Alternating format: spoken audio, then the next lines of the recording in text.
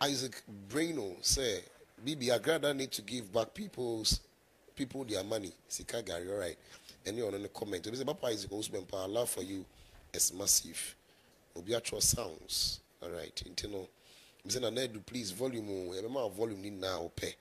And then Obiatro hot afternoon, Saturday afternoon. She. And I just say, and what say? Don Hodge say, God bless our great seer, long life man of God. Okay, my son auntie say, but they all try and I'm a send me car, you know. So what comments be and what questions be up so bizarre. Obe to me at the atonum, I'm able to answer a question, no, at the amount. Now, shas, yeah, no, Papa. I'm say, Nancy Moody, I find a 1 week and 2 weeks in here, baby, I be Fabiano. A dear Otepa, a former Agradaa and ne, yet didn't say evangelist Patricia Asiedu. But the first question I may be say, week we Agradaa, formerly known, a press conference say was such that. Papa, a young one. You made us say, I'm say, me mum dear, and yamming one. The entire yamming one say, a idea. Yen na ye hwe animu me de me bota yen na ne se ade beche na nke betie na sebe komfo asmesia sakra komfo asmesia sakra ye de sani ba be sakra no eno ya ade som yembo echen bibia eno nti nipa sakra ye ekwan bi so no se nipa no komfo a anasa sebe wo ya amroba na bibia ye tiso asakire timi ye nwanwa nanso se Paul etimi sakrai na nkrofo bi o Bible mu timi sakrai a ti say even kromfo wudi ni kura na no sen Yesu Kristo asenua yi ono so ya bona asenuam eka Yesu Kristo ho ono kura timi sakrai wo bra ogina owuo kwan so Emma Yesu a catcher and said, no become home paradise. Bible said, no, a cromfo udini. Intermediate, and yamming one say, ya mammy Agradaa, ye nuaba, your farcy, was such a didn't want merra, they are no name near an media meshe. Intermediate, Yamini paid him, many year every me pay. Well, but I'm say, a be a share, ye beba time, so, our the such I know. The man is such a no. Now it be so able to say, as almost share my press conference no be ye. Any send you see facasa, any the man no be a best such a na question mark kakrebi, oh baby. About question for penny dear say, obedient home many and now obe be such a dear to many part, it mean home many and now so such a. Medasi. I'm say agin sachra ejirani paso. Okay. Wan kasankasa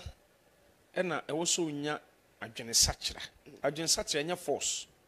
But ejina wuni pedua na so. Ena kwanya nipa faso sachra enso onyame peninim. Obi ono mo a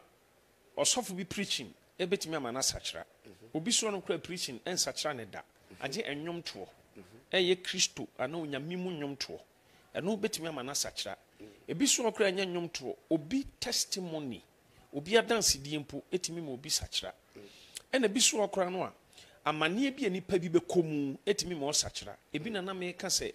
ye bo Yesu asenuam no ye bo wudini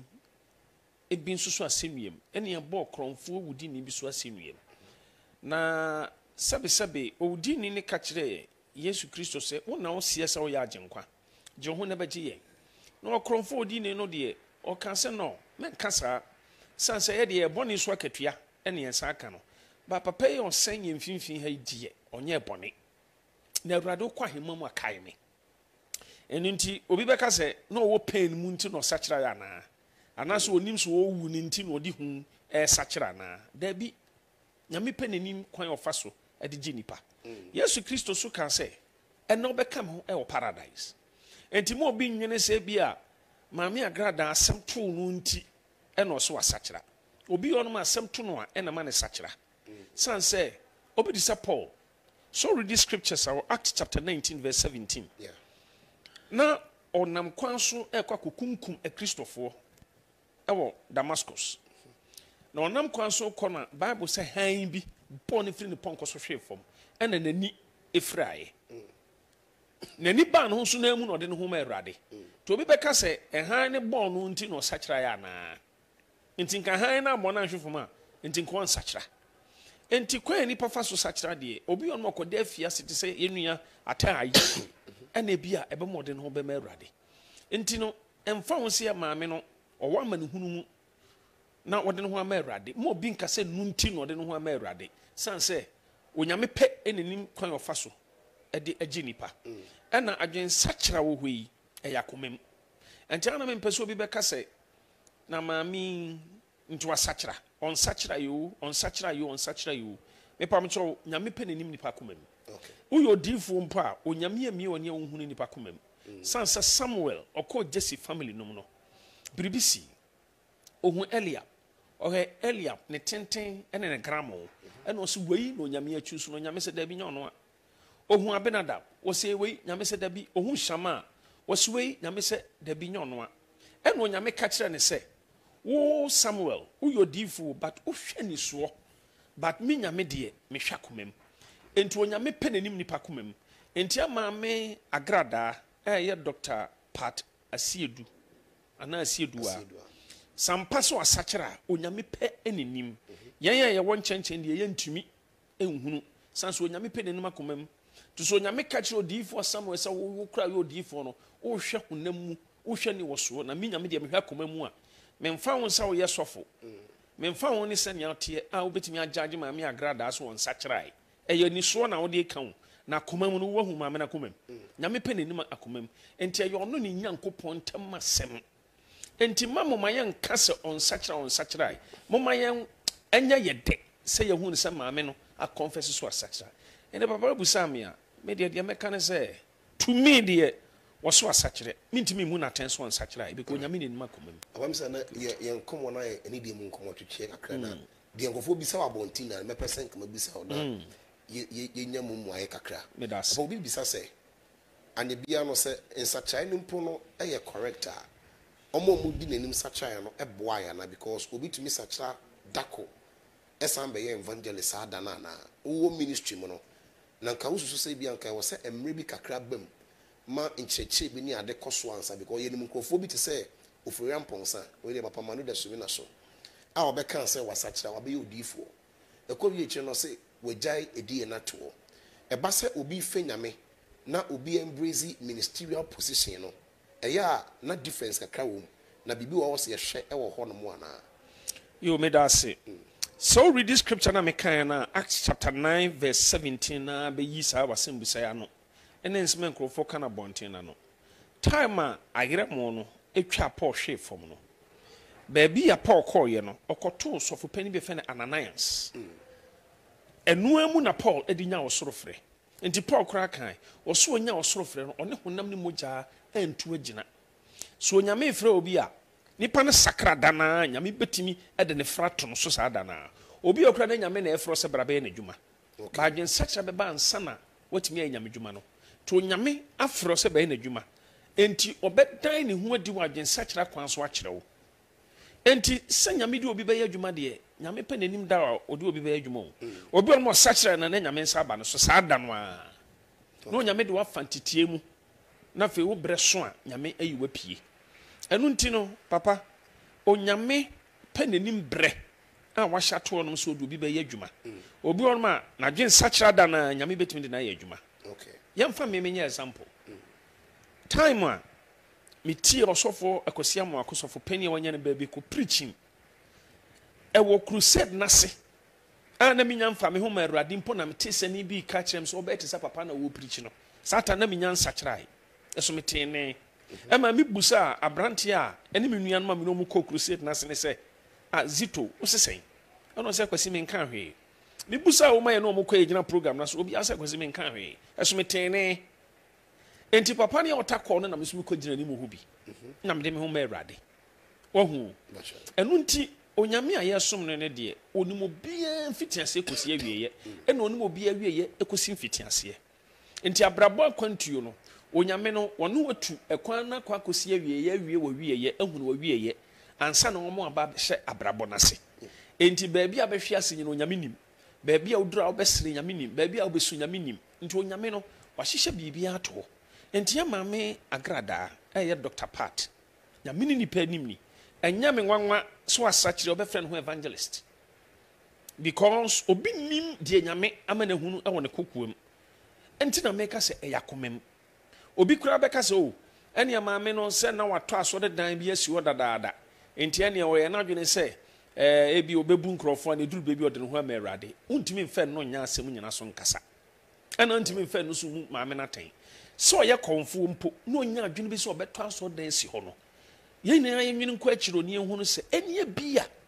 na nyamesuro bi wɔ ne mu na mmom na bibi na akyekyere no ɛna na ama ɔnden ne ho sɔfo mpakyɛ ɔmo ntie mi o ebi mpa na maame ne suro nyame wɔ ne mu ba akɔm nwuma no ɛna na ahyɛ ne so a ne ntie ntimi mo mfa ne ho ma Awurade because obi a ɔyɛ kɔnfo tumi kɔtɔ asɔre dan na kyɛ sɛ nyamesu bi wɔ ne mu na mmom ɛbrɛ a wɔ nyame ahyehyɛ de ama no no deɛ nyame pɛ n'anim nti afei na ebi ɛbrɛ na duru hɔ nti obi antimi ngyagye maame no nyɛ sɛ mi defend no but ɛnɛ mɛka nsɛm baabi a nya na mɛka sɛ nyɛ baabi a ɛso mɛka sɛ yɛ enti anuanom moma yɛhunu sɛ ɛyɛ dan na obi a ɔwɔ akɔmu timi to asɔre dan si hɔ wei kyerɛ sɛ maame no na akɔm no a ɛkɔnu yɛ sɛn no kom sɛdeɛ Isaac ɔka kyerɛ ne ba Esau sɛ kɔnua bi aba abɛsɛn wo kom na sɛ wotumi fɔ so yi kɔnua no firi wo kɔn mu di a ɛne ɔn nso so wobɛyɛ yie enti akɔm no bɛyɛ kɔnua bi ɛsɛn maame no kom a na ɔpɛ ɔgye so na onya ɛna onyame sɛ ɛwɔ me tiri mu pom me ɔbotaa bi ma me bɛyi ɛna me so mɛfa kwan bi so ama na kwa amaniye mu ɛne animguaseɛ mu na mafa so de agye no san sɛ duru bere bi a onyame timi fa amaniya so timi de gye ne ba enti papa ɛhɔ no deɛ nyame ne nipa anim ni mɔma yɛ nyame pɛ ɛne maame ne pɛ na onyame pɛ ɛna onim sampa sɛ maame no ɛyɛ no kre pefee sɛ wasakyera Papa, we the comment you have so Papa Bempah, according to what you are saying, you went to court to free Agradaa because she is a changed person. Papa,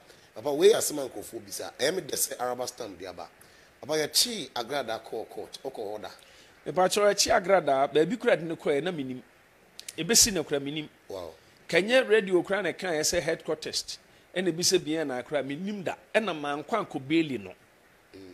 Nyamna ko beli no nyame nipa na meka se ba bi mpo de ne ko ye no me na minim ani a che no kran so ne man kasa fun so da mesme ne na nkasa da e wo fun so da manfo mani kosua se kura ehunu maame Agradaa ehunu ba bi ano wo okay na wo ne man kasa na ne busua ni bia mpo kran so ne man kasa ne kunu mpo ne man kasa eno nti no sebe mpraduasa o enye se bi a me na me ko beli no me pam chew ye che no men hunu da na mantene nka so da onu mpo no oyobi a mentantene nka yanchi ni mpo no na onye obi a ofrɛ me a mesome frɛ no nti no memo obi nka se bia me na me ko beli na nya ne kra me ko beli no at the latter part of last month oni edin komo bi wo phone so odifo akwasi amwakwata sorry enso be ma revelation bi se wo se konfo Agradaa sacha no wanye careful a adie bi abeka ne nsa bia no e be free ne nsa papa me bisa ne say so obi e de ne ho ba nyame mu saa na nyame fo obi a etumi koba se e bia enyema ne nsa ka emra no wo yasi na no saa ne ma no tumi e free ne nsa that is within the process level no e ma mpa ne frɛ no ene kwan ya wafa so asacha na adwe no etumi edi mu ana bibi sa etumi si onyame efre obi a eso obi a ne kwan nyame frɛ na nyame de ne fa so okay wontimi mfa obi experience a nyame frɛ na ɔde ne fa mu emfa compare obi de obi ono mu a nyame frɛ no a ɔkɔ atichi mu kye obi so no nyame frɛ na ɔnkɔ atichi mu nkye yɛhwɛ Moses nyame frɛ Moses ɔfa disua mu 40 years but yɛhwɛ Jesus Christ John the Baptist born as you ya na honhom ne leading na de course so ma bronsam koso no hwe bronsam so no hwe ya o sani ya no start so ye nyamdwuma wow eno nti Jesus kra so ne na nche ne yenhwe Peter na Peter de ono de na woye obi a okopo Yesu hu na ose Peter bra bedi machi ena Peter kodi Yesu achi that very day na ena Peter so start say woye nyamdwuma oh ento obi a woye task collector mpo Yesu duro no na ose look bra ne bedi machi ena look kokodi Awurade achi oh enti nye obi a na nyame frɛ no de ne fa time obi so no nyame frɛ no de ne fa time obi disappoint say de Awurade kra ka chen say obeme na fama ni hunu san se de wasi ata nkrofo na chidifo no obeme na ka emu nchina hwe enti pon so obre pa yesi na bo but wengu ono so gina hobi e no nche nkrofo ntuma na yesi Steven abo enti ade bi apon de ye nkrofo bia no kakra ko nani sabe so tia na support kra etwa ne tikun no ebi kra se ye de pian e wo no eso se de obi a describe Paul wo ento hwi ase de Paul kunkum agidifo no kwan bi so no ono so kan mu nkyene hwei bada no nkyere se saa e no obi ade ete ohun saa de no eno nti no se Paul etimi hwa me ye kyere nkrofo no so ye kyiri bi eno na aga busia no honkom se kyere de wanim Jerusalem ye kyere no enti no untimi fa Paul niema ofa mu compare Philip niema nyame frɛ no ofa mu esu obia ne ne nyame frɛ na ɔma ne fem enti emfo obi die nkompo obi die obi onu nyame frɛ na ɔbɛfa mania mu saa obelusu ne bibia sɛ de ɔsɔfo amakwa atakan ye no obetuma lusu bibia but ebiso anu anusu bibia so saa enti sɛ sɔfo amakwa atade na enkom sɛ de amini ho asɛm ka but ebia na dwenkyerɛ onyamsɛm mu die a ene ekwan bi so no enyo obia ɔno de na ɔkan ye no na ɛyɛ nkomhye okay na me ka kyerɛ ne sɛ okay obelusu baba de ntia na me bisa sanse na me mpese me bisa sanse ba me hwɛ nkɔfo comment na na sɛ ɔmo ka sɛ Agradaa nton na hunyade no na sɛ nyame ɛwɔ kwan obefa so agye saa ne mane baka by prophecy no na me na nim kwan obefa so agye ana ɛwɔ sɛ yɛ hyɛ ne sɛ chinchina kɔtɔn obi bia fa me ehiafo ɔn sɛ prophecy aba yeah but still nyame pɛ eno nim kwan de maame Agradaa befa so eno nkyɛ so sɔfo no nkomhye ne nya no kru ne nkomhye ne betima 100% true a me believe saa ɔsɔfo no oh but the empesa me kan sɛ bisu maame ne betimi akonya me no masu agu nyame so enkomhye obo ho mpa ya enya a Awurade timi yifiri ho eye so a etimi bem okay ɛna odifo amakwa ata so sɛbe onye sɔfo ketwa a ye nyina edi ani buo ma no tibi de me feel say maame ne betimi akonya me anim asu agu Awurade so Awurade oba maba wanim me mpasa ho kyerɛ nti me san akɔ wiase na nkomhye aba sɛ maba ba giwadi me lusu bibia Awurade hu me mɔbɔ ne twitwa gye me sɛbe ya min lusu bibia eno ya maame ne mpa ebo me nka so nkɔbɔ saa mpa ye no ba ye madwenkyerɛ ena nya nyame so na ne me kasa sɛ me nkasa nkyerɛ maame no ɛyɛ me madwenkyerɛ enti nyame nipa sɛ kɔba ne saa de a ene na akɔyɛ nyame no ene maame ne ntam asɛm ena point number 2 enkrɔfo sɛ ene maame ne mfa nkrɔfo obu omu nyinaa sika mfa ma wo mo because omu kotu Zacchaeus issue no ɛwɔ Luke chapter 19 verse 1 to 10 Zacchaeus was sesame de atroni nkontompo age obi ade a me bo ho mpre nan edi nipa na de ma no bia Zacchaeus ogie na oboabo sika na no gu ho ebi kro de kotu sika korabia ye bank ono anim se mabu nkrofo age om sika na me de akoto bank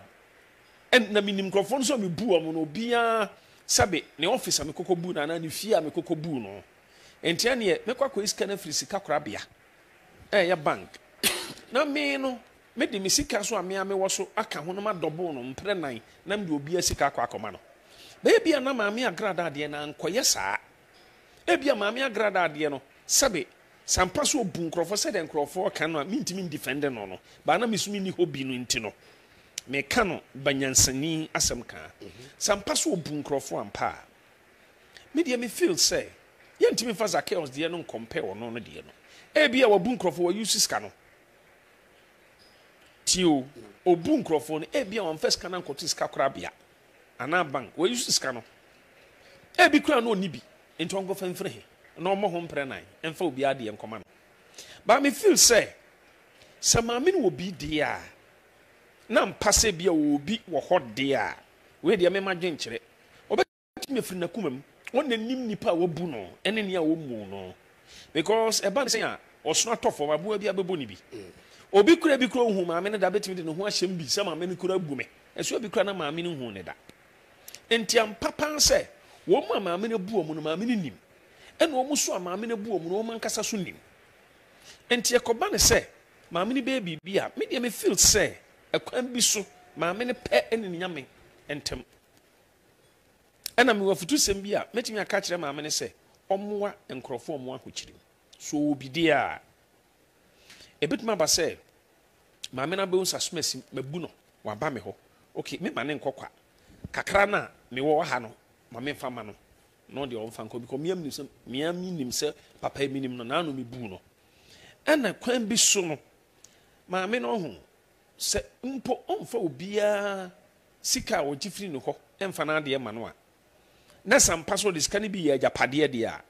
ɛnyɛ nwanwa so bɛtuma ka sɛ okay mabu nkurɔfoɔ ebi ɔmo dɔɔso ntimi deɛ menkae nipa a mabu no koraa woka gyem sɛ mempɔnti nkurɔfoɔ mabu ɔma mentimi nkyerɛ enti ebi a me fie asɛm ka ebi a me fie yɛ bɛɛ ebi edu meyi mu mmienu de asi hɔnom a obi a woni sika ɔde bɛ rent fie ɛnam sɛ mayɛ nkurɔfoɔ bi bibi ɛna menya yɛ nti me so me de fie mmienu bɔ afɔde ama Awurade menyi obi ɔba bɛtena fie ɔnom sika bɛtena fie ɔde ɔbɛyɛ sɛ ɔbɛtua light bill ɛne sɛbe water bill ne tena fie ofree ɛno nso so ɛyɛ ade a ɔyɛ a ɛbɛtuma so nyame ni sɛ ɔwɔ bi de a if sɛ ebi wɔ hɔ de a ɔbɛtumi afɛ sika na wakɔ ebi Owusu children's home baabi a nyanka wɔ ne bi akɔ akɔyɛ adɔyɛ de ama wɔn sɛ ɔwɔ bi de a ne nyinaa no bɛma nkurɔfoɔ mu sɛ ampa maame na gye nsakyera no edi mu because nipa de ɛhwɛ de etua ne wɔ so sɛ ɔwɔ bi de a maame nsan repeat anaasɛ bi a maame ɔbɛtuma ka sɛ akunafoɔ buro nyan ebi akunafoɔ bɛɛ 20 mu mmra na menya mu adɔyɛ na bi akunafoɔ 20 kɔ na bi ayɛ ɔmu nyinaa adɔyɛ ne nyinaa na kwan bi so no ɔmfa obi a wabu ne sika nkɔ ma ne direct ba ne nnwuma ne no yɛ no ɛkyerɛ sɛ deɛ Zacchaeus yɛ no wayɛ bi if sɛ ɔwɔ bi di a ebi so ana sɛbe mpraduasa oni bi yɛntimi mfɔ so no yɛntimi nhyɛ no sɛ oni bi kura kyinkyin a wɔnyɛ deɛ na hoɔden betumi because adwen sakyera ne deɛ ɛyɛ nakoma mu ɛna adeɛ no so wanya yɛ awie no ɛne past enti na Bible so obi ba Kristo ma no ayɛ abɔdeɛ foforɔ ne ka ne nneɛma ne nyinaa atwam nneɛma nyinaa yɛ foforɔ nneɛma bi ɔyɛ na atwam enti na mɛmɛ ka sɛ so obi mpo ne maame wɔ asɛm a bra no nya hu Awurade no a no ɔyɛ kɔnfoɔ no ɛna ɔnu nya asa asɛm no sɛ so ɔba bɛhu Awurade sɛ ɔnyɛ kɔnfoɔ bi enti sabio bra wabosomsom no mu no ɛna no ɔno wɔ asɛm sɛ ɔbɛyɛ nyamsom ni wɔbɛyɛ Kristo ni enti bra no nya hu Awurade na wo sum mu no yɛmfa sum mu nneɛma no mmɔ no kɔ adu ɛno nti na me deɛ ni nua bi ɔne ne yɛ adwuma bere bi ɛfɛ no Mr. Omane ana Omare anka mesrɛ saa yɛ nua bɛɛma no sɛ mesrɛ no sɛ maame na fom no mpa a wonya mfa nkyɛ no san sɛ bra maame ne fom no na maame ne mɛyɛ abɔdeɛ foforɔ sɛ maame na bɛyɛ abɔdeɛ foforɔ enti nka nneɛma bi a ɔne maame ne yɛɛyɛ no saa berɛ na maame ne nya hu Awurade ɛna ɔno yɛ saa nneɛma no ebi ɛnyɛ koraa ba sɛ maame no ɔnte sɛ abiem sɛ wabɛyɛ nipa foforɔ enti nka yɛnto yɛ bo ne yɛnhwɛ because agyensakyerɛ te sɛ nyinsɛn sɛ ɔnsakyerɛ na ɔpretend a by all means ɔbɛyɛ nneɛma bi ama ho ada hɔ ama obi a sɛ maame ɔnsakyerɛ ɛno saa ne deɛ ɔmare bam na ɔba bɛyɛ atake maame no obi abɛka sɛ deɛ ɔmare ka no ampa because maame kura san fa Bible so asakyera sɛ ɔnsakyerɛ yi ɔda so bu nkurɔfoɔ ɔda so yɛ nea wɔyɛ no a enti bi deɛ mɛsrɛ ɔmare sɛ adeɛ a maame no yɛɛyɛ no a wowɔ ho secret no a wɔde Bible nti ɛbɛgu n'anim ase no sɛ mi Owusu Bempah deɛ ka ho hia because abere no hu Awurade atwam kɔ sɛ wabɛyɛ abɔdeɛ foforɔ nti mommia hwɛ ne sɛse na nam tuo ne yɛnyae ne ɛberɛ bi ɔyɛ atwam mu no because atwam ɛno nti na wasesa sɛ wafiri sum aba han mu ɔsɔfo nyɛ sɛ mekasa ne wa mɛmu abusa asɛm apɛ sɛ obusa me no ɔkenka Bible a na obi nka sɛ me defend maame no menyɛ bi da God is my witness. Onyame ni makoma. Ba me ka fact. Se ye Christopher ne ye nyame asofo de amumie face fact. Yenhwe Luke chapter 15 verse 11 to 32. The prodigal son. Osofo. The prodigal son. Bible say papa bi Yesu ne kan yo owo mamienu. Na ne mamienu no na ba ko be ka kire papa ne say ajapade e be me de bia fama me. Papa no so de ma no. Aye ne bucket wa no. Oji ye no no okose ajapade ni nyina with abrabo boni. Abosomsom nsekubo sebe nkrofo yerenom adedadeda. Ene sebe suban boni ene kwan a enye. Ema abrantie ne oji firi ne papa ho no olusu ni nyina.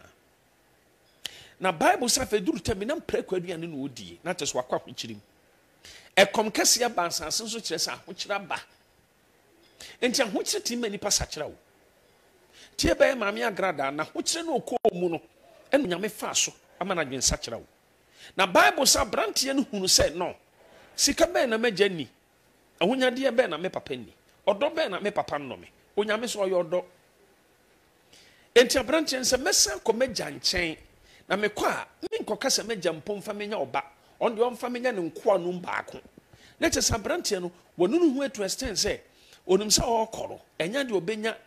oba position bi ton de okote sesebe akoa na afna. Tro se opapa butu baabi. Sa ba nsuro sa hinu sebe pobisu sa hinu eno hu se ne ba ne di sun ba. Bible say papa ne di mirika kohia ne ba no. Wanka se me ba ya obey da brode adwene bone na eba. Akoa hu he no nsa krai. Da bro san ba jimi niama san kwa akose no enti mimfi no papa na ankasa enti omo jaji maame Agradaa se sakira wa sakira no ebia ofanya sakwa bi so be bunkrofo mo me very careful na yem practice ne Jesus kan ye no na enkire sampa ye agidifo. Bible say papa no kohia ne ba no ye na tu efe na no ede ne ba a wakose ne niema ede ne kofie ena o ka kire ne nko ase munkum odwana wadro srade ne antwie na wadro pa no munkum no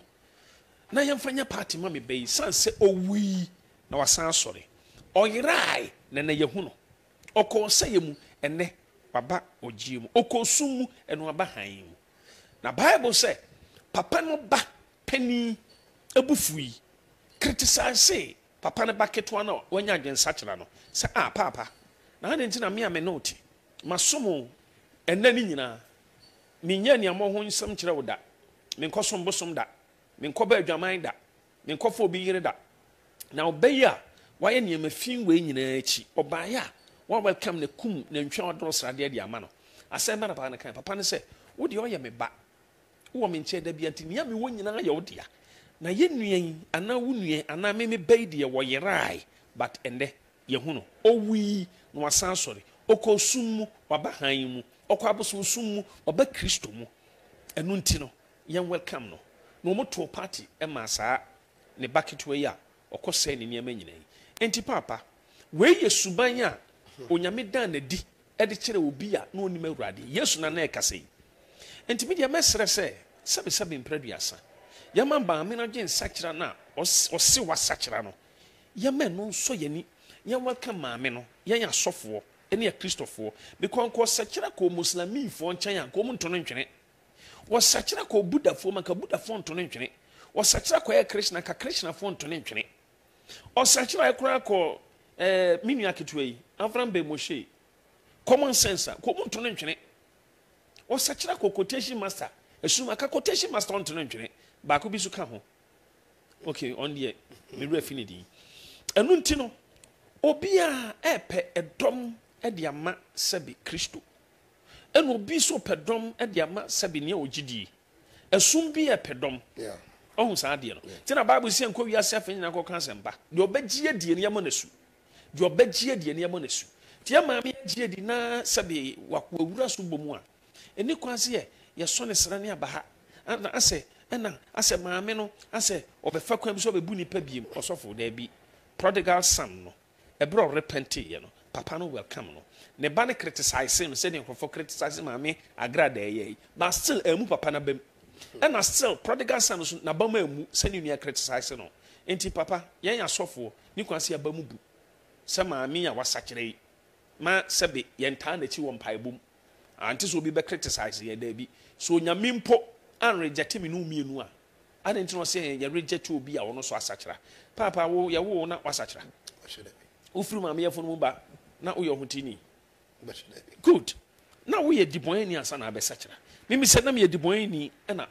masakyera yɛkora mpo a yɛse asakyera yi to wofiri sɛ yɛtene paa wɔ nyame anim obia wɔ ne mfomsoɔ sɔfo ma menka asɛm wei na afei busa asɛm a pɛ sɛ woka ɔsɔfo Jesus Christ can asɛm bi na ɛyɛ very very important aberanteɛ bi ɛkɔ Yesu nkyɛn na biribi sii ɛwɔ Luke chapter 18 verse 18 to 22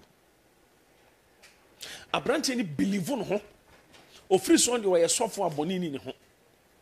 ofiri so de wɔyɛ kristoni a wɔmfom da ɛna ɔkɔ Yesu Kristo nkyɛn ɛna ɔkɔ busa Yesu Kristo sɛ Awurade menyɛ dɛn na manya daa nkwa ɛna Yesu ka kyerɛ ne sɛ di kyerɛ nsɛm no so ɛna ɔsi mefiri me mmɔfra se ɛna mɛdi kyerɛ nsɛm no nyinaa so Moses mmara no mefiri me mmɔfra se o mɛdi ne nyinaa so baako koraa mentum mu na kyɛ sɛ ɔpɛ so ɔkyerɛ sɛ wɔyɛ holy kyɛ sɛ ɔno deɛ ne holiness no tatahwe saa na binom ehu ɔmo ho kyɛ sɛ ɔno deɛ na sɔre ɔkɔ no deɛ ɔnyɛ bɔne da ne nyame dwuma no ɔyɛ deɛ ɔmfom da ɔyɛ holy perfect Jesus ehwɛ n'anim di na Bible sɛ Jesus ɛdɔ aberanteɛ no papa wutie Yesu dɔ aberanteɛ no na megye tum sɛ magye nkwa sere ɛna ɔhwɛ aberanteɛ n'anim di na ɔka kyɛn sɛ aberanteɛ wabua ne yie wayɛ adeɛ na mmom kɔkɔtɔ wɔ ho nyade a wowɔ nyinara na fa sika no kɔma ahiafo no bra bɛdi m'akyi na Bible sɛ aberanteɛ no munan papa munan na ɔmunayɛ no ɔkɔe na wama biem san sɛ na ɔwɔ ho nyadeɛ bebree na kyɛ sɛ aberanteɛ no wasakyera so na nakoma wɔ honam mu nneɛma mu Bible sɛ meɛ no wiase na sɛ nneɛma wɔ wiase na sɛ obi do wiase agya ne dɔ ne ne mu nti aberanteɛ no ɔno hunu no so ɔyɛ holy ɔnyɛ bɔne da no na ka na adeɛ baako pɛ bi wɔ hɔ no mu a ɛden ma no so obɛgyae na kyɛ sɛ ɔdɔ ne ho nyadeɛ ɛkyɛ Awurade enti yɛn nyinaa yɛtete ha yɛ kase yɛse yɛyɛ anointed man of God ne yɛ believe yɛn ho sɛ yɛde yɛso bi ma da nyame nsa wɔ yɛ so na aka yɛ adeɛ baako pɛ bi wɔ hɔ no mu a woyɛ nipa no twi mu tan wontimi nyae obia wɔ ne nan nso enti ɔsɔfo o condemn obi a hunu sɛ wo nso so wo fom sɛ wo condemn nua bi a hunu sɛ wo nso so wo fom enti ɛyɛ na sɛ yɛ condemn obi a yɛnto yɛ bo menka sɛ obi yɛ bɔne a me yɛnka wo Bible kura sɛ sɛ obi ka sɛ ɔnyɛ bɔne a na ɔma Kristo ayɛ ɔtorofo ne nokora biara ɛni ne mu na sɛ yɛ bɔne na sɛ yɛnua ho ne yɛpaa mu ka wo nyame yɛtene ne nokwafoɔ so ɔde yɛ bɔne kyɛe na ɔtie afiri ne a yɛntene ho onipa bia ɛwɔ ne mfomsoɔ nipa bia wɔ ne nan so aberanteɛ no wɔ so ɔdi Mose mmara ne nyinaa so ɛnso so na nakoma ne ne dɔ ɛwɔ ne ho nyadeɛ mu kyɛn Awurade te na ɔdɔ ho nyadeɛ kyɛn Awurade te na ɔsom ne ho nyadeɛ no ɛkora kyɛn Awurade enti papa nokora ne nyame anim ni obia ɛni hɔ no ma ɔyɛ holy wɔ nyame anim mekae saa aberanteɛ yɛ a ɛm sɛ ɔfrɛ Yesu kora din bi wɔse good man ɛna Yesu ka kyɛn sɛ no don't call me good memfrɛ me sɛ meyɛ good Yesu mpo anyɛ ntom bra wa asase so sɛ ɔtene ɛno nkyerɛ sɛ yɛkyerɛ nipa sɛ ɔnkɔyɛ bɔne dabi ɛyɛ adom na ɔnam gyidie so agye yɛn nkwa ɛnyɛ nnwuma na obi de ahoahoa ne ho Bible so Onyankopɔn justify Abraham through his faith not his works enti works ne deɛ nko bia bɛdi fo me no menka bi da sɛ menyɛ bɔne da meyɛ saa na meyɛ hypocrite enti na me nua bi fom me a mehu sɛ ɔsɛ mede kyɛ no san sɛ mesumitimi fom nyame enti papa ɔmo bisa saa no me deɛ manu yie nyinaa ne sɛ maame no ebi obu nkrɔfo agye ɔmo nneɛma bi Obam say questions never no I know shipa na busa ni nyinaa amanfo are very confused papa maybe simple question okay busa me about what you say confagada di watem wadi matem ama odi matem mete but you obetumi gina platform so aka say o dey attend where you fi sofo ma men kan se mbinchro nyame nhyira pa so busa sa anka ye beba ho hwe wonim nyame nhyira pa we are very good enipa o Sunday saa de no so nyame hira no osofo utie maame Agradaa from me sanse maba be kire mu mpo eniam o kan yesa maye antima onya yawde fa me no na nya no kre apia manfre no men kasa mu apia no mase wa ha wo ba me de ye asem kan ye manfra apia mom ne frɛ me sisa apia tia mon kasa me gu nani mase because sanete apia ne frɛ me time maame Agradaa ye chi ne nkrofo no saa tam no so sebe mpraduason na me nso so kra na apia ye me bibi ana me pesa apia enya no hu no abe confess publicly emo bia hu public say e ntwanto so de to me enti me so na me lawyer kra so de apia e wo police any court say apia be repent because bribit me ma be repent me nka say apia repent you but me come on me issue no obenya dwen search no bo nse no papa ma fom no say me panic fine now omo de to me so indirectly um person kire say me ni minua ba Ngege kura video sex bi abra me video call kura me nya bi da enti niema maame Agradaa ede enya yawde bi fa me ho sesebe ye che ne ma no me no sabe o ka kire me kura na se me ntu ho na mo nya no kre me tu ho na mo na bi onu na enim ena apia frɛ no so man fra apia mom ne frɛ me apia kura frɛ man kan so one ne wife ene ne family mra me fie man kasa apia kura frɛ na kwasi me brother na kwasi na ne kasa point number 3 me brother na kwasi maame Agradaa nye program ema on comment se ebia or comment se bi or comment bad so or comment didi confirm Agradaa tem never because me brother na kwasi he will never do that but na maame Agradaa free say oye program me brother e comment e didi na tem e na kwasi I will say ye nua ba bi a friend na Brown na e ka kire no but na Brown kra no na kwasi oni na Brown number am ye na Brown kra kasa ma na Brown kan plane say na kwasi kro ne nkasa da onim na kwasi number enti e kire me gitum say ye maame Agradaa hu na sem no kure no na bi odi abufo de kan react awie me ba be kire mu kire mi nsemu ye life e ma me kire mu e di prove yi e mo bia hu say me ne Agradaa ni video sex bia na obi say sorry me ne Ngege ni video sex bia na obi say so wo me ne Ngege video sex on famra bonten me de ni pakro no famra enu mpo nan ka me kra me nyima no ba bia nse aduru no nto anuru ho ohun nipa betimi atoa asɛ wa ohun anu yie ntimi nuru ho baabi antoa aduru no ɛsan nuru ho so obi sɛ wa ntoatoa ɛfa ho ntimi nko bia nkyɛn ko kyerɛkyerɛ mu nkyerɛ no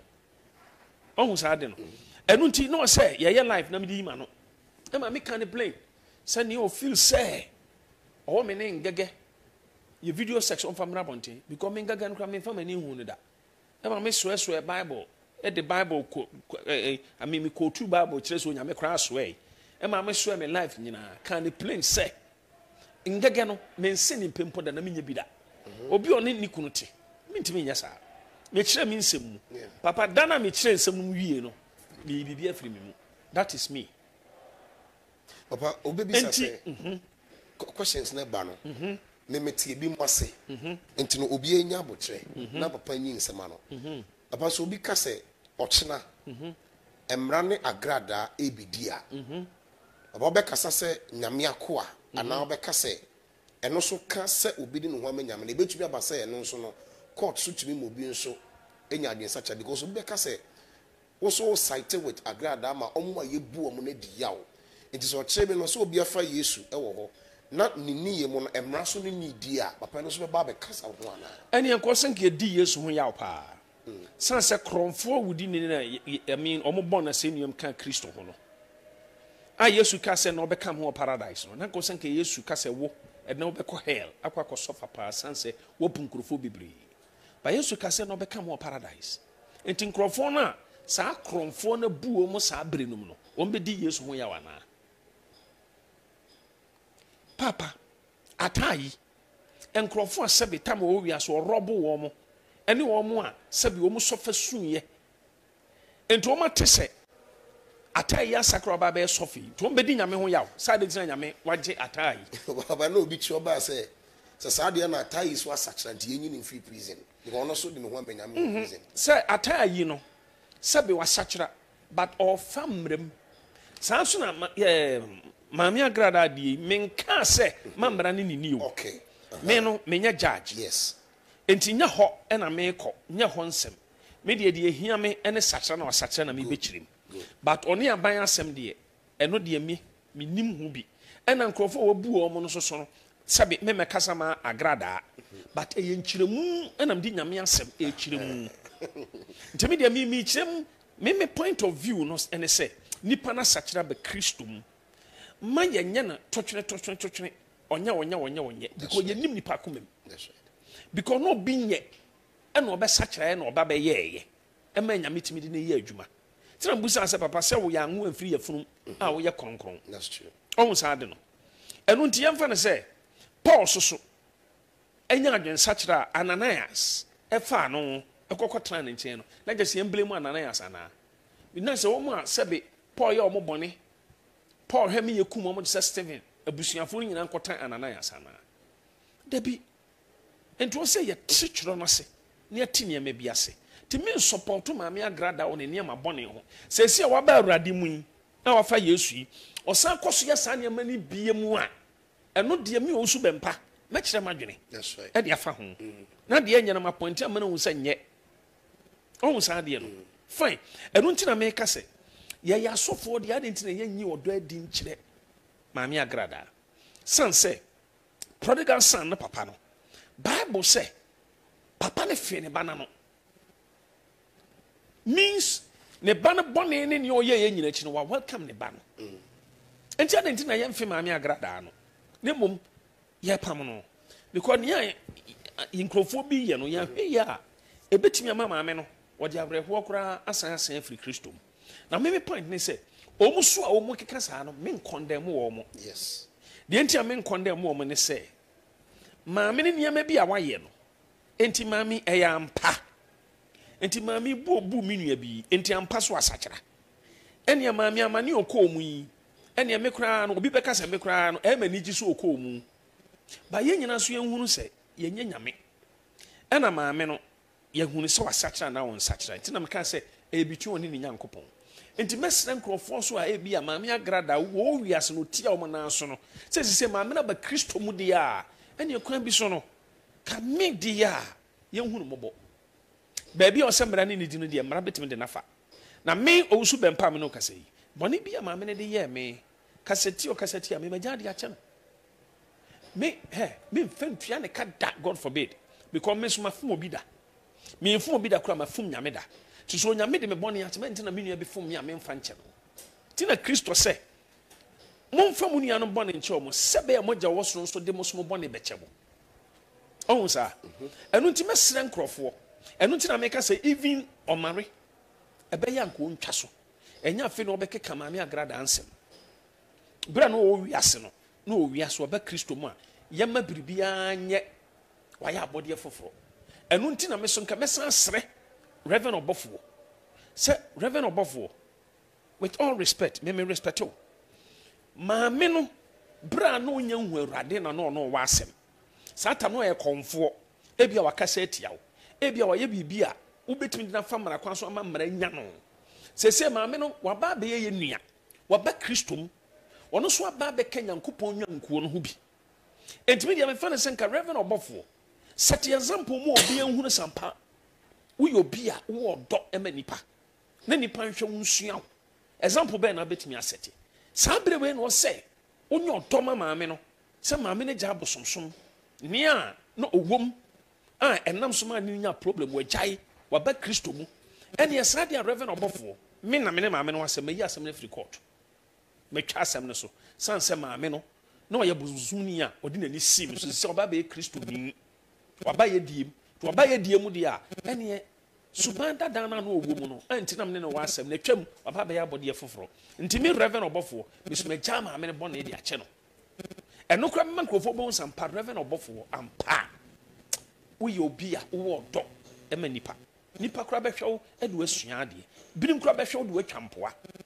enu ntina me ka se obi bia wo firi se maame na ye obribia ma na tia wo mi Owusu Bempah de ka me ka se sa nipa no nya mfa nche now papa maame mra ha na ye nya ne empon Reverend Obofour yo bi a me de sebe nyam nam tete no ba wodi buo ne anidie ma me ena nyam na me kire ne ne a wonye but me kire ma adwene maame no ye Dr. Patasiedu ye maame Agradaa no ye konfo ena ono nya asem ena be ye he se so aba be ye kristoni wonso so Reverend Obofour ye sofo entimi ne enka betumi a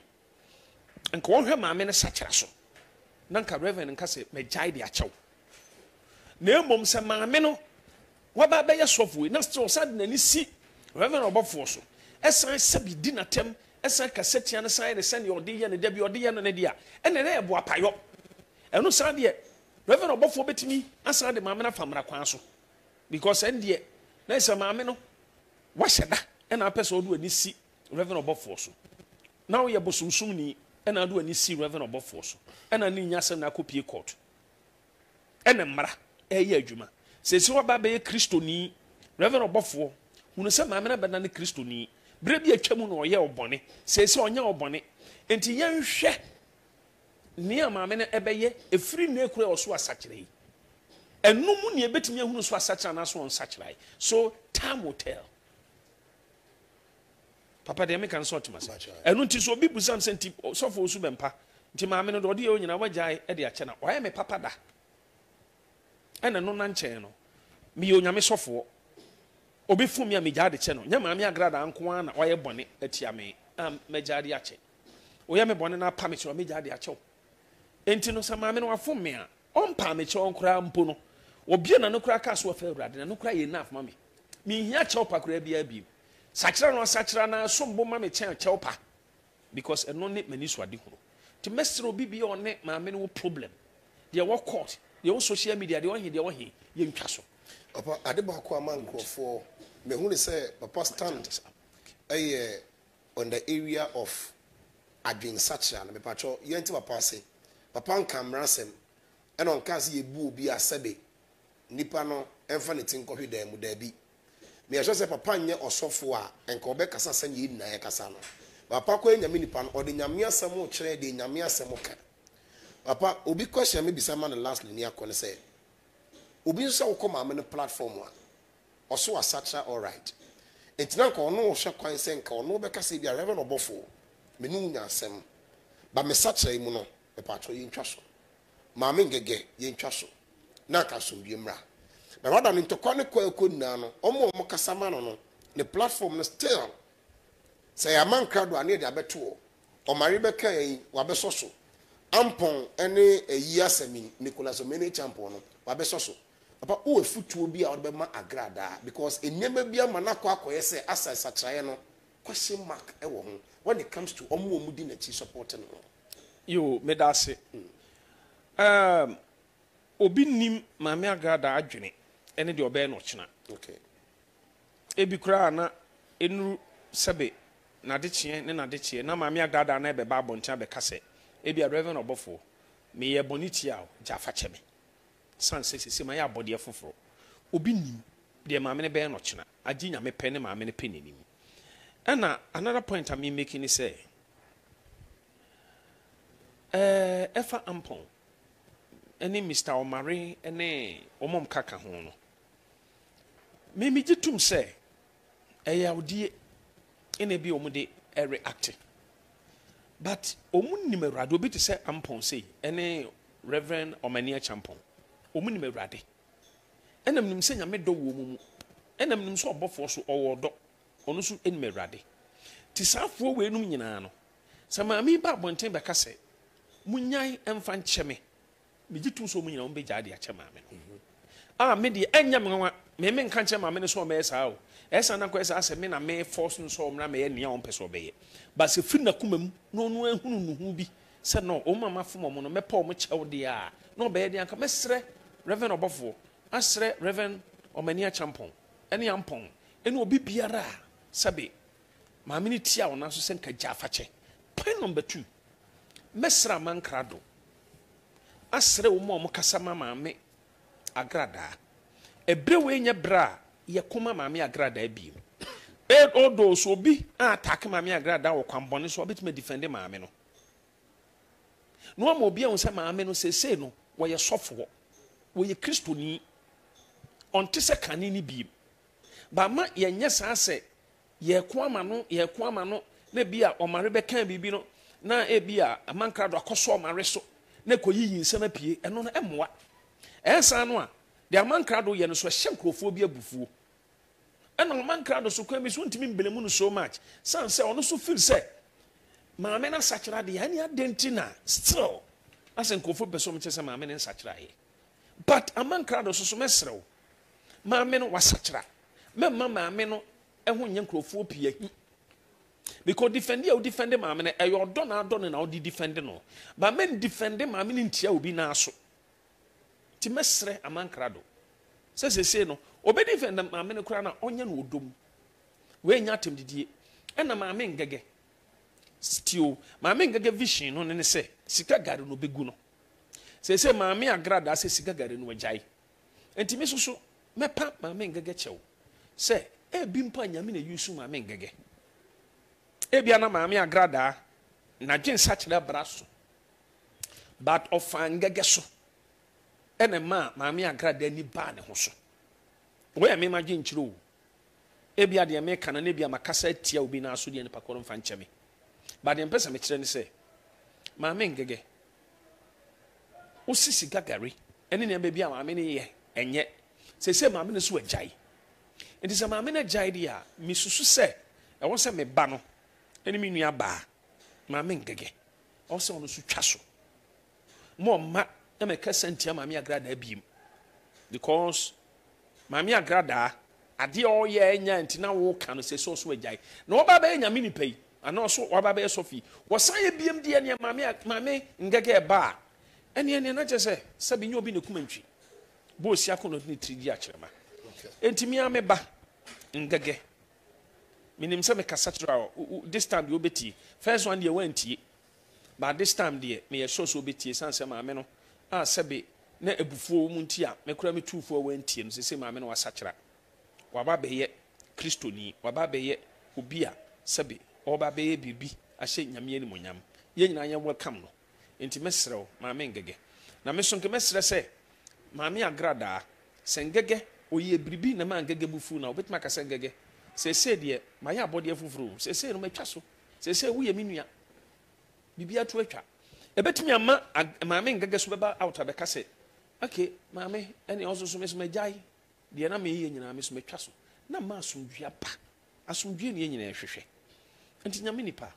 so busa amia kakra me de metimi aka no eno no abrantie bi me penasem too much MCF nana obri yeboa aya otufo okanya sasem bi na small kan no timu se papa no onim nyansa emsa amanfo adwene nko no so but onim nyansa pa me nim baby akofa asan nyansa ne friye ebia nyame na de dom no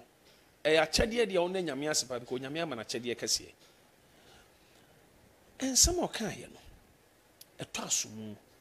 yo pese o kire nyina ne se obi ntimi nyina ba bi nkase maame ne nsakyrai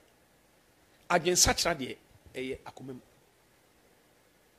na wotie ne point bi okan ya o kase asofo sebe omu didi asofo bi achi create problem ema asofo no na okan sem bi o se ebinom the word ebinom no me hu se papa ne enim nyansa asofo binom mimi se wo di asofo nyina atem na ka binom me mfa ho ba be ka fra asofo nyina de a me no wasem enu nti no misre maame Agradaa ne nim wo mo a wa ebribi etia wo mo omra bonten na sebi o meka nchom so sorry na me final word ni maame wa ba Kristo Yesu mu a me de ye anigye a welcome nyame na ma o sachere nya nipa ma onu yo yenkyere ma obia hunu sampa wasachira wa ba Kristo mu ma oni yo yenkyere na me gitum pa se nyoye no ba man krofo a omu kase obon sachire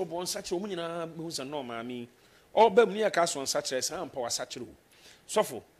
ebinum se wayi na bosom yensa bi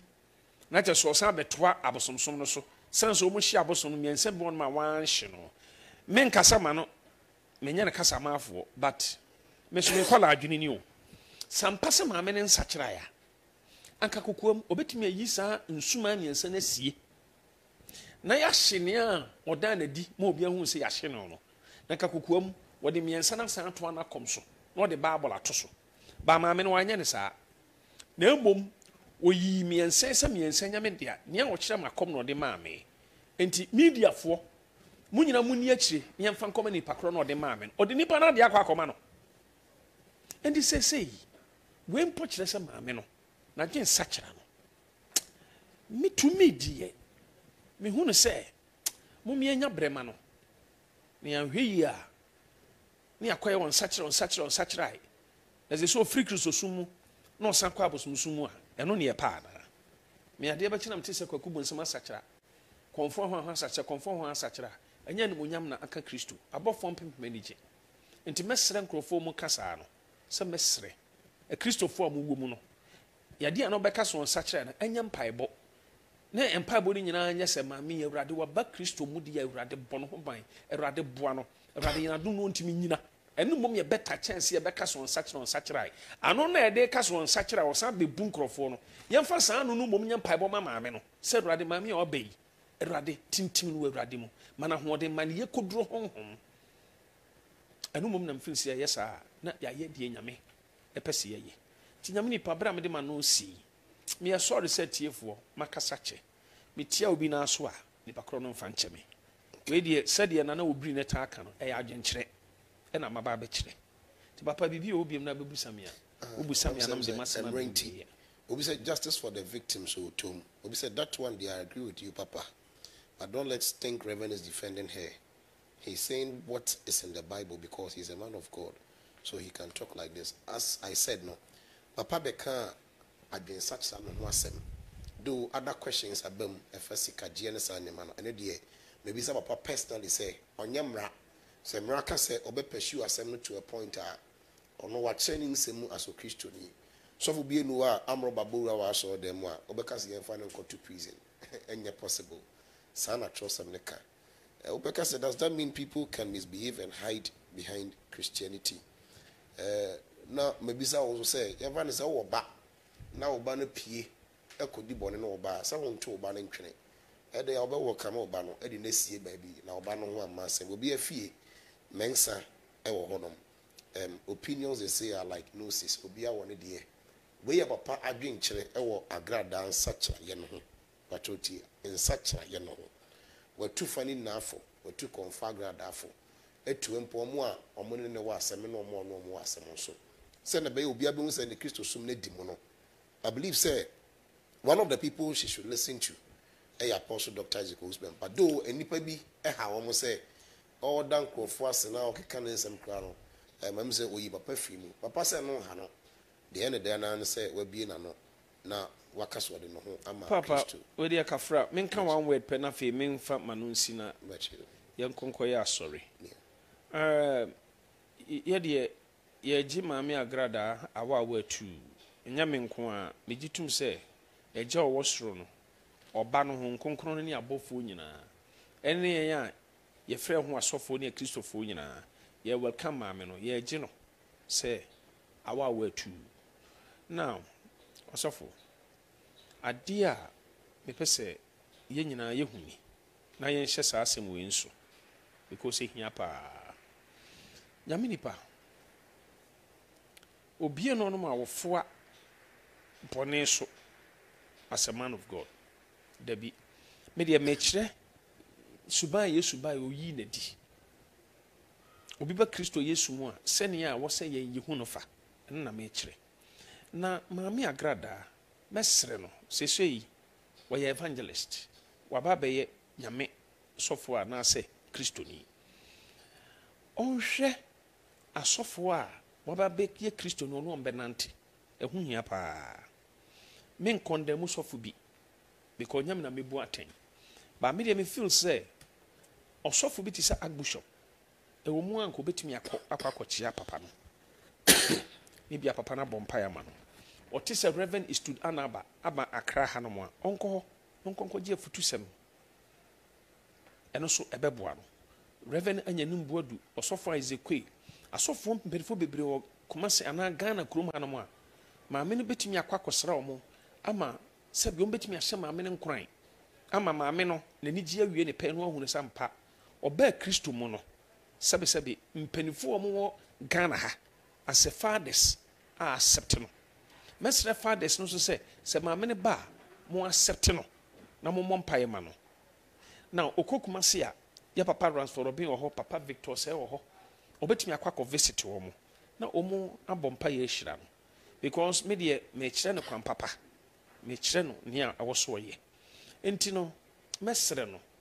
sɛ nyamesom no a waba mu no asɔfoɔ dɔɔso on try sɛ ɔne sɛbe asɔfoɔ a ɔmbɛtumi adi nyame asɛm ama ne sɛ aduane adi amen ɔmmɛn saa asɔfoɔ no mmɔ ɔhɛ ne sɛ sɔfo bi ba na brabom na asɔfo no ba na still ɔde nneɛma bi na ɛba na asɔfoɔ bi ho nsɛm na nsɛm keka ɛne nneɛma bi atwa mu a mepa no kyɛw mo ɔnsosɔ saa afɔ no so minim deɛ nti a meka saa sɔfo ketewa wo sɔfo ho ahwan wo ɔnyɛ sɔfo koraa na ɔyɛ kristoni anaasɛ ɔyɛ obi na ɔba na da bi ɔde obi ho asɛm na ɛbrɛ wo saa ɛna asom asise sɛdeɛ kane no na ɛteɛ no mepa kyɛw sesei no